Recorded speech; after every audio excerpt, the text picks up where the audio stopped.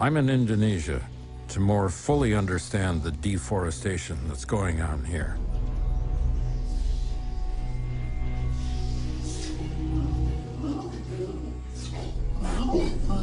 It's an urgent issue because destroying forests emits about the same amount of greenhouse gases as the world's entire transportation sector. And I'm learning that deforestation has other victims.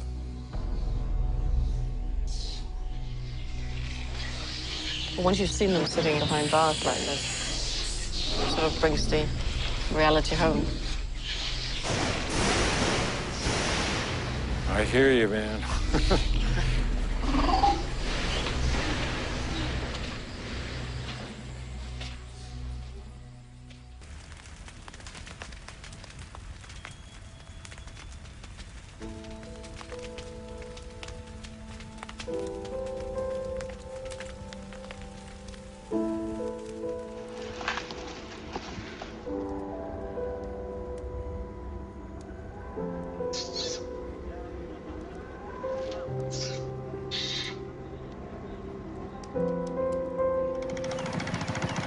How many animals are on the island? We've got 50 at the moment. Lona Droscher Nielsen founded this refuge 15 years ago. Since then, more than 1,000 orangutans have come here because the forests where they lived were burned to the ground to make room for palm oil and other industries. She has a 2-year-old baby. Oh, you see the baby is with her? Oh, look at that baby, wow. Now they have nowhere else to go. The very small babies, they actually used to stay in my house. I had up to like 36 babies in my house, yes. Hello. Oh, Milani. Milani. Hey, Milani. Hi. Do you want my hat? Oh.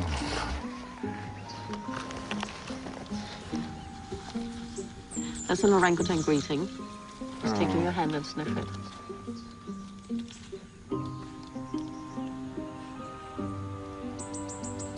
When you look in those eyes, it's like they take you somewhere.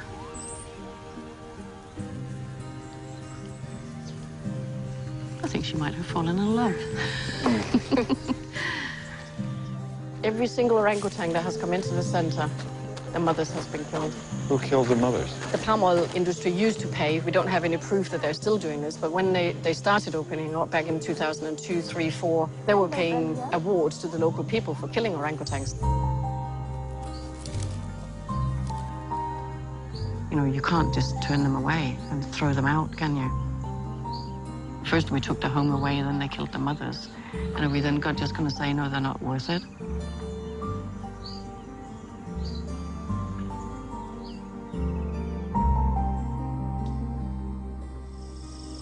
This is the forest fires.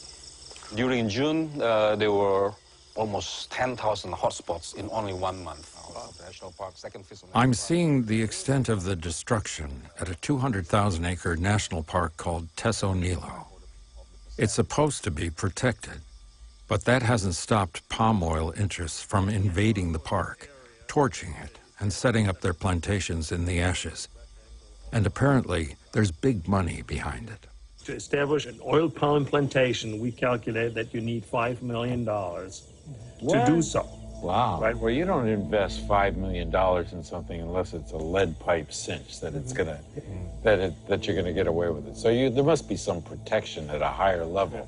some strong politicians in this province or in the district as well are behind this. So they're pretty confident that there's not going to be any enforcement or any kind of punishment for what they've done. Oh, man. 2 members of local parliaments are being investigated for ownership of plantations inside the park. And it's bigger than that. A company called Wilmar, which trades almost half the world's palm oil, has a mill near the park and had been buying from the illegal plantations. Wilmar supplies everyone from Nabisco to Gillette, so there's even a chance that some Tesanilo palm oil has made its way to your local supermarket.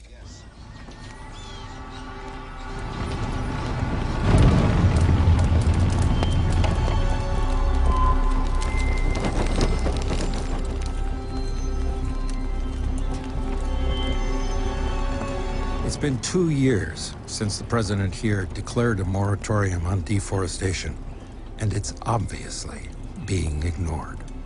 Driving through one patch of burned-out forest after another, I'm more and more outraged. These trees used to store vast amounts of carbon, but now all that carbon is in the atmosphere, warming the planet even more.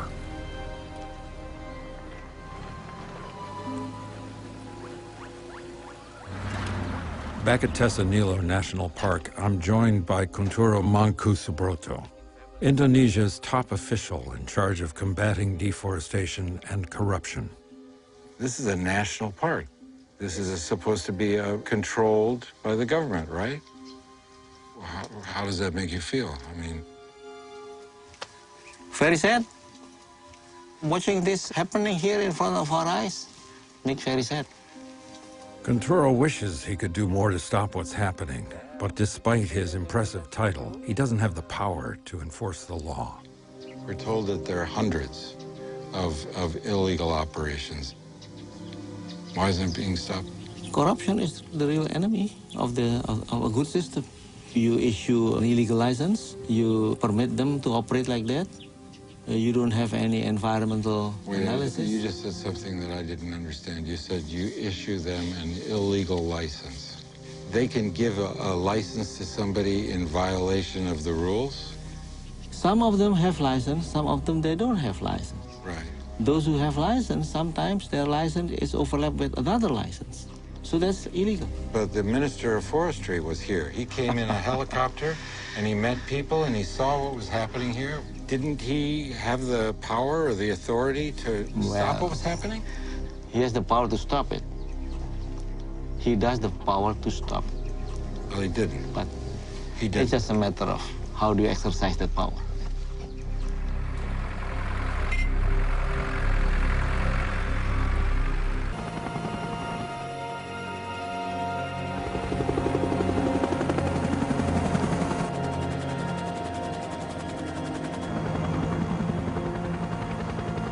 This palm oil plantation is owned by Frankie Wijaya, one of Indonesia's richest men. How many acres do you have here? In this area, we have about 50,000 hectares. He's the king of palm oil in a land where palm oil is king. Indonesia exports more of the stuff than any other country on the planet. But you have other plantations around the country. Yes, totally we have about 450,000 hectares. Wow, it's huge. Very big, yes. That's well over 1 million acres. What used to be here before it was palm oil? Long time ago, suddenly it is always forest. Maybe not that long ago.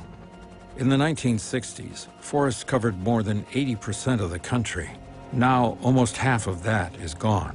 For years, the government encouraged deforestation by taking land from indigenous people and licensing it to companies like Sinar Mas, the conglomerate owned by the Wijayas. They made billions in the process. But in the last few years, Frankie Wijaya has turned over a new leaf. He's pledged to stop destroying forests. Environmental sustainability and economic opportunity is something that can be coexist together. And that's why he's agreed to show me his operation.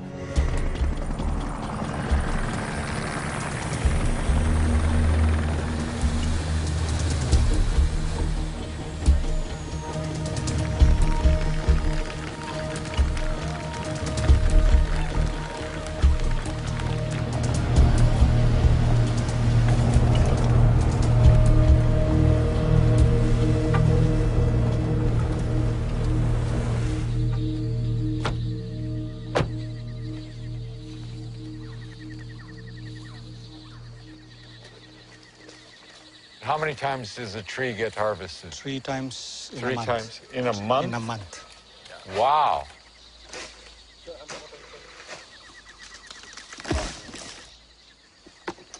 A lot of manual work. Yeah.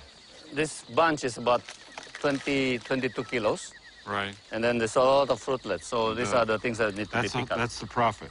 That's a profit.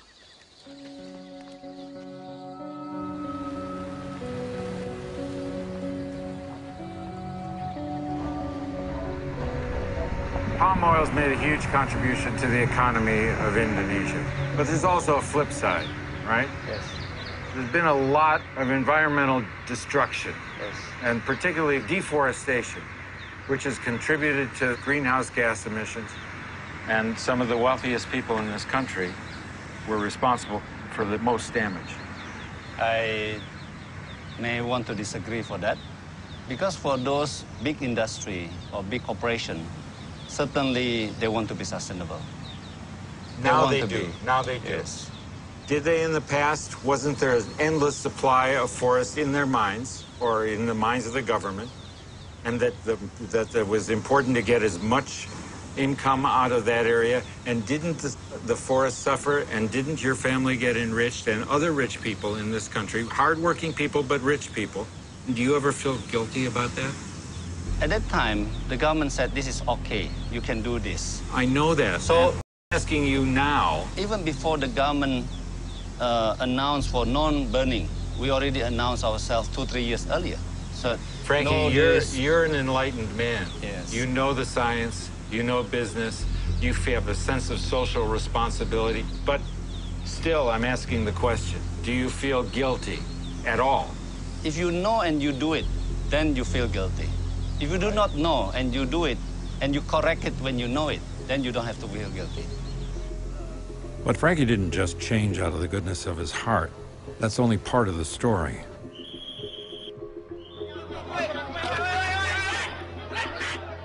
He cleaned up his act after Greenpeace targeted him and his company, Sinar Mas, and got some of the world's biggest corporations to stop buying from him. Bustar, Harrison, how are you? I'm good, man. Bustar Maitar led this Greenpeace campaign and many others, and made a lot of enemies along the way. You've had threats against your own personal safety, haven't you? Yes. Yes. Yeah? Do you take that seriously? I take seriously, but I'm not take that personally. You know, because if I take that personally, it's become personal to personal, you know? Yeah. You recently entered into an agreement with perhaps the largest family-owned conglomerate here, who are the major producers of palm oil, the Wijaya family. Sinar Mas. Sinar Mas. You were instrumental in persuading them to make changes in their policy, right? Yeah. After almost 3.5 years campaign, blocking the tanker of the palm oil in the biggest palm oil port in Indonesia, we get the attention from them. So you directly with Frankie Wijaya, Yeah, right? I meet with Frankie Wijaya a couple of times. As a human being, I think he have heart also to protecting our forest. Of course, also as he's the businessman, he's talking a lot about the employment, the economic growth, and the kind of thing. But in the end, government is the one who should managing this. Do you think that the Minister of Forestry is really committed to the policy of deforestation? I can see his heart. I talk to him quite a lot. Right. But in Indonesia also is a lot of politics going on. Right. Corruption, lack of the governance. So in terms of talking, he is saying a lot of things good, but in terms of action, it's far away. It seems like the government itself is a big part of the problem. I have a meeting with the forestry minister. I have a lot of questions.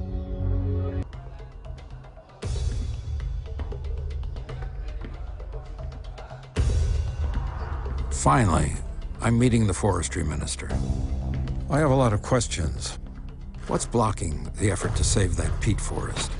The lease of the land from the government. It's not being granted. Why? The Minister of Forestry have to sign this concession rights. Why is Tessanilo almost gone? What about the corruption, the devastation, the complete lack of enforcement?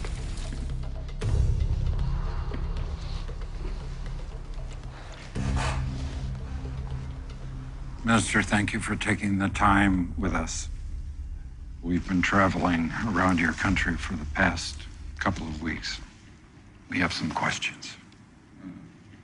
In the last 15 years, 80% of the forest has been commercially exploited. And when you ask many Indonesians why this has taken place, They say, sir, that there's too strong a connection between business and politics in this country. Yang lain, Anda tahu kita baru berdemokrasi. Tapi saya yakin kita dalam waktu yang panjang mungkin akan terjadi titik yang seimbang. One project to preserve a peatland forest has been seeking approval for many years. The last step in the process is your signature, sir. Will you sign the paper that will allow them to preserve this critical natural resource? Saya kalau tidak salah, baru separuh yang disetujui, kira-kira 100.000 hektar. You are willing to sign the paper 50%. to give them 50% of what they're asking for. When will that happen? Kalau mereka setuju, saya kira lusa minggu depan sudah bisa. We were in Tessanilo National Park. Okay. It's not funny. Yeah. It's not funny. Only 18% of it remains. We saw it. There are new roads, new illegal roads. Forests cut, trees laying on the ground, burnt where they fell. It's devastating. It's heartbreaking to see it. You saw it. You pledged a resolution. What have you done? Saya baru lihat terkaget. Kami tiap hari untuk mencoba menyelesaikan persoalan. Kami baru mengalami apa yang disebut demokrasi. Sir, they didn't drop out of the sky on this property. They came there over a period of time, and there was plenty of time to stop the behavior, stop the activity. Tadi saya sudah jelaskan, ini bukan Amerika, memang berbeda. Kami baru mengalami apa yang disebut dengan reformasi. Ya, baru ini. Sekarang orang baru bebas. Baru bebas kadang-kadang kami memang surplus, apa yang disebut dengan surplus demokrasi. Oleh karena itu kami sekarang buat program untuk mencoba memindahkan mereka, mencari lahan pengganti. I understand. You're willing to lose the battle. Is that what you're telling me? Yeah. Okay, all right. I see all of this wealth, but it's at the top of the heap. Down at the bottom of the heap, sir, there's inequity, there's illegality, and there's corruption. Thank you for your time. Sama-sama, makasih. Harrison Ford, Harrison Ford, Harrison Ford, Harrison Ford. Years of living dangerously. The day after my interview, the forestry minister is telling the media I didn't show him enough respect. Maybe he's right. He's threatening to have me deported. It's all over the news. Today, I'm supposed to meet with the president to find out how he feels about the devastation of his country's forests. And with all the controversy, the media glare now waiting for us is intense. You created a moratorium on exploiting natural forest. Is it being respected?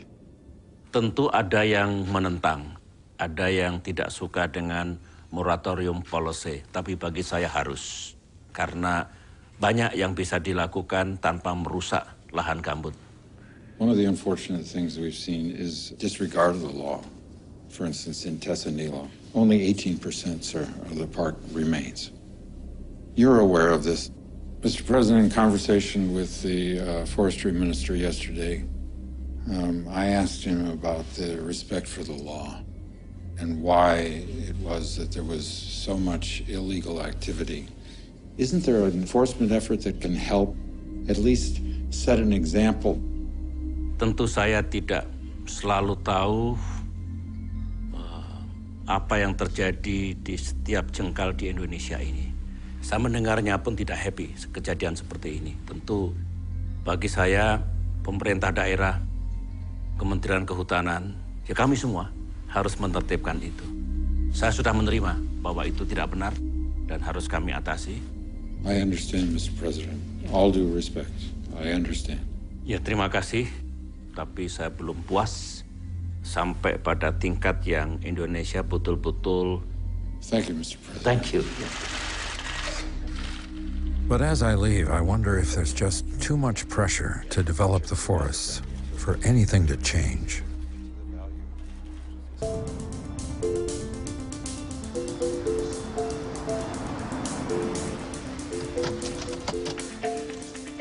Back in California, I'm about to see where palm oil ends up after it leaves Indonesia.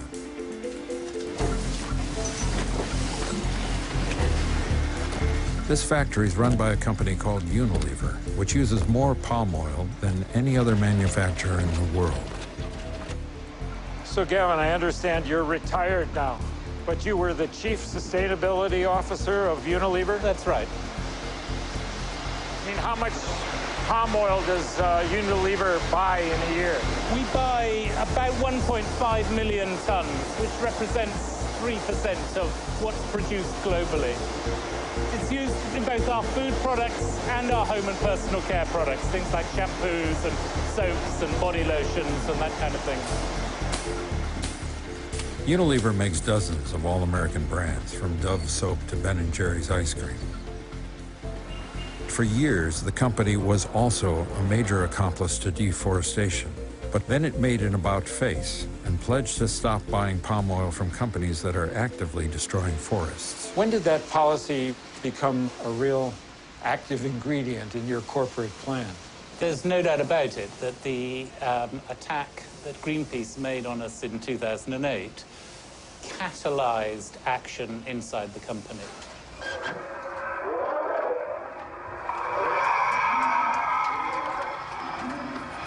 I saw these people climbing the building, and I hadn't a clue what it was. By accident, I happened to be the most senior person in the building that day. And so I had to go down and talk to the Greenpeace guys down there. It was quite a life-changing moment. We changed very fundamentally. Just a month later, the CEO at the time made this public commitment about sourcing all of the palm oil sustainably by 2015.